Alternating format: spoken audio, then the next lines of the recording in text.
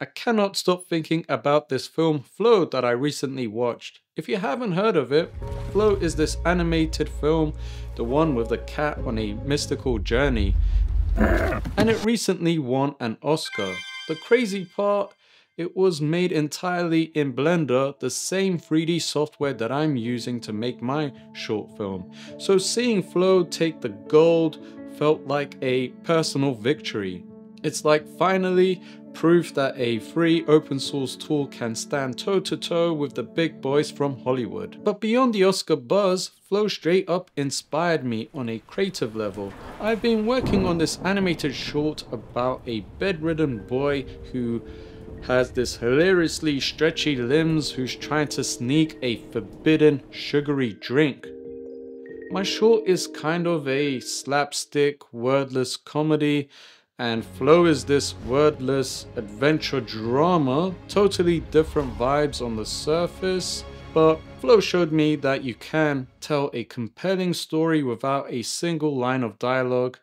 And in this video, I wanted to talk about some key areas that Flow is influencing my short film in storytelling, camera work, lighting, and character animation. In Flow, the characters don't speak at all, yet you feel everything. The tension, the curiosity, the wonder, just through their animation and the camera work. My film is also dialogue free, and it's been challenging to stick to the old saying, show, don't tell. Like, can I get my story across without words? Sometimes I think maybe I need a narrator, but if I follow in the footsteps of Flow and master visual storytelling, then it's not needed.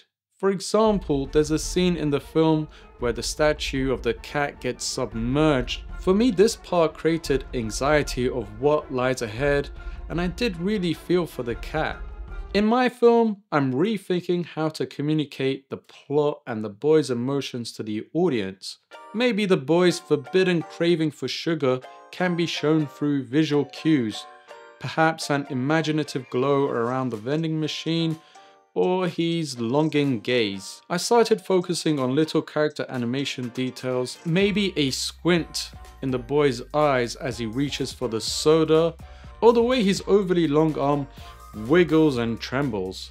I like that how Flow avoids a common trope of making animals act like cartoonish humans. I think Gintz, the creator, described it as having naturalism rather than realistic animals or stylized, as you come to expect in animation films, especially films by Pixar, that animals are like humans. I personally do like the stylized approach and try somewhat to achieve this in my film, but it requires a lot of skill that I don't have. I'm terrible at character animation, so I'm relying heavily on video motion capture for my characters and some Mixamo stuff. Then I tweak it to give this stylized feel. Most of what I'm showing you from my film is more of an animatic, but like a high quality render. The character animations I will do last, so I don't know if my approach is going to work, but I think I need to aim for this naturalism feeling and character movement too. Oh, and the camera work in Flow, I could gush about it all day. There's this thing Flow does where the camera just glides. It's like it's floating along the river. Maybe that's why it's called Flow. It rarely cuts harshly. Instead, it drifts from one scene to the next in these long, sweeping takes. When I watched it, I was saying to myself, why am I playing it safe with my camera? My film starts with a bored boy confined to a hospital bed, so I'm keeping the movement at first to a minimum. But as the story progresses and the action picks up, I need to make sure the camera picks up too. Maybe continuous shots string together and make the camera a character in the film.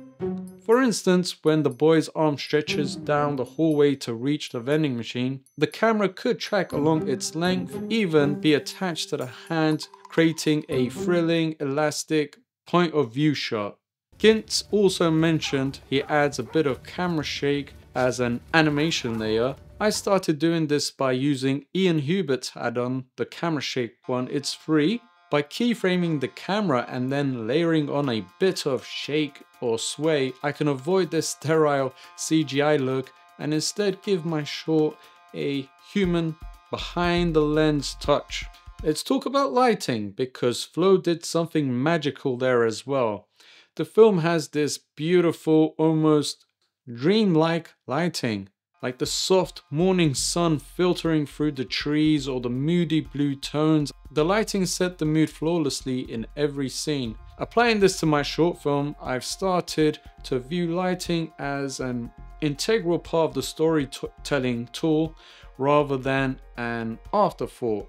For example, the hospital at night could be bathed in cold, pale light with sharp shadows underscoring the boy's loneliness and the forbidden nature of his quest.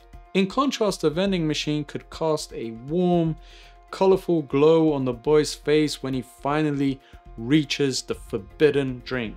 Okay, now let me geek out on some of the tech for a second. So Blender offers two main render engines: Cycles for realistic lighting, but it's slower and noisy, and Eevee, a real-time engine, super fast, but historically a bit less realistic when it comes to lighting. Gintz made a big deal about using Eevee in some interviews.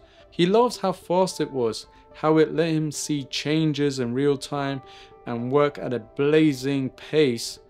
And I can see why. The Eevee renders per frame were about 5 to 10 seconds each. In contrast, a single frame from Avatar 2 took about 1 to 8 hours each.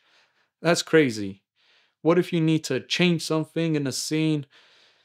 You might have to wait days. But for my film, I decided to go with Cycles, meaning it provides better visuals, especially when it comes to realistic light. But this film proves that it's not the render engine, it's the artist, because the film looked amazing. But I will continue with Cycles, as if I change to Eevee, I will have to change all the materials and change the lighting too. The other thing that I was surprised about is the use of Blender for water simulations with the Flip Fluids add-on. I always thought Blender was terrible with water simulations. All my experiments didn't work, but I guess not, especially with this Flip Fluid add-on.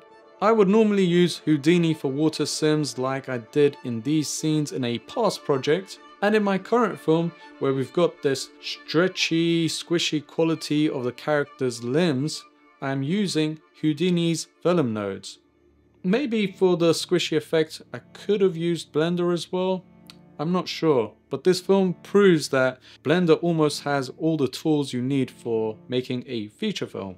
So yeah, this whole experience of watching Flow and geeking out over it has basically recharged my project with new ideas. I feel like I've just had a conversation with a fellow animator who's probably miles ahead of me, and he's passed down all this wisdom to me without even realizing it. At least now, next time someone scoffs at Blender or says indie animators can't match big studios, I'll just point them to this film.